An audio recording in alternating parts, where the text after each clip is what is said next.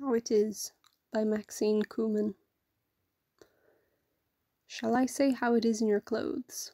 A month after your death, I wear your blue jacket.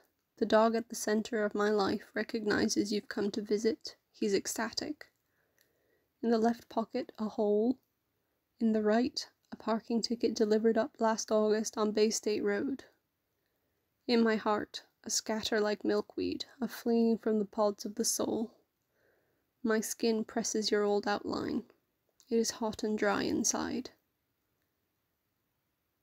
I think of the last day of your life, old friend, how I would unwind it, paste it together in a different collage.